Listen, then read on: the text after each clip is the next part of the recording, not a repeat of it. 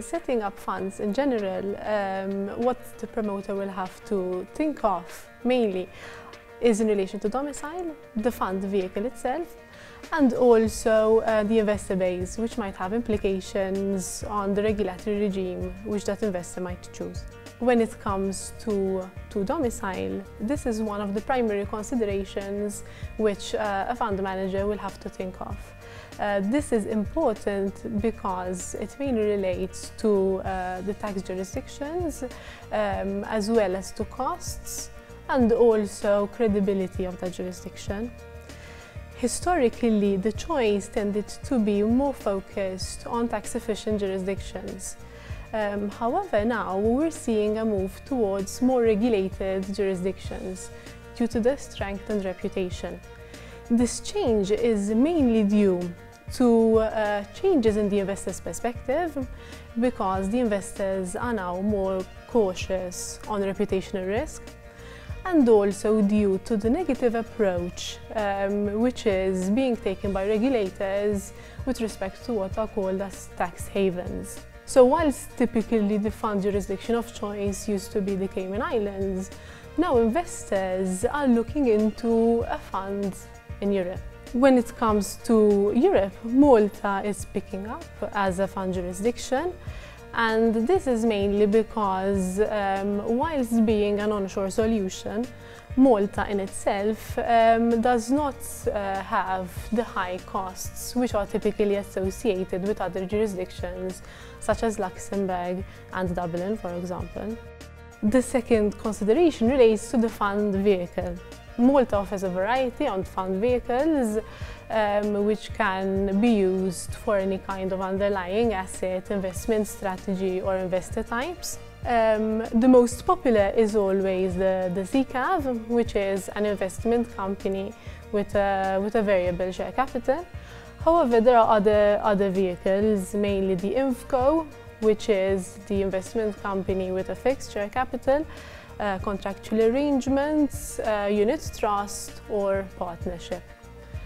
A fund can have an external manager, a third-party manager, or else be structured as a self-managed fund where a third-party manager is not appointed.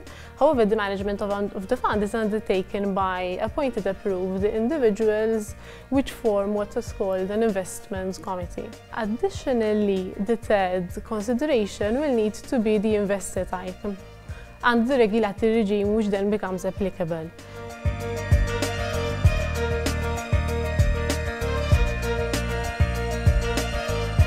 Malta offers a variety of regimes targeting mainly retail and non-retail investors.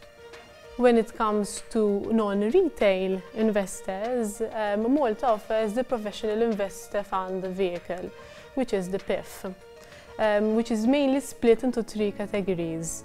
Having the PIF, which targets the experienced investor, which is the quasi-retail so-called solution, with a minimum investment entry of 10,000 euros.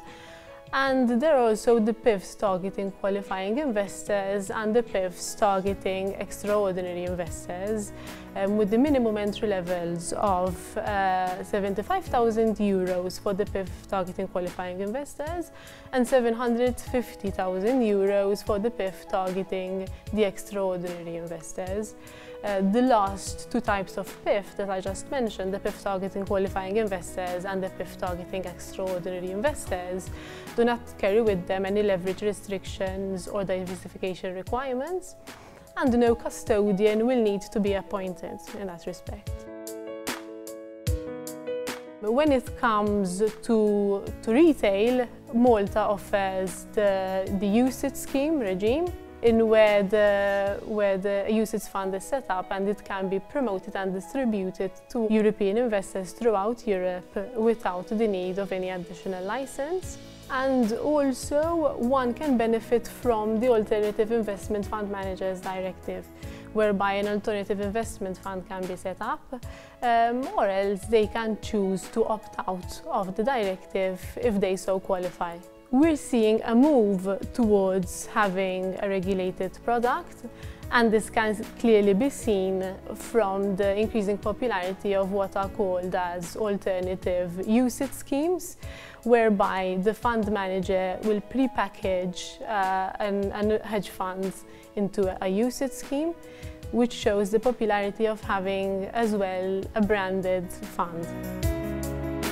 As opposed to other European jurisdictions, Malta does not require that the service providers of the fund are also located in Malta, and that the fund can be set up in Malta. However, the administration and the management can be located elsewhere. Having said that, fund managers still opt to set up locally in Malta, since Malta offers a cost-effective base, striking the right balance between a tax-efficient jurisdiction and not being considered as a tax haven.